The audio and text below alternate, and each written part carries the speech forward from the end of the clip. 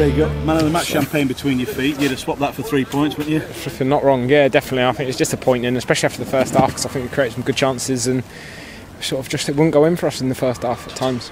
Centre half, did you expect that? No, I didn't, to be fair, but like I say, it's nice to be playing no matter what, but unfortunately we didn't get the right result.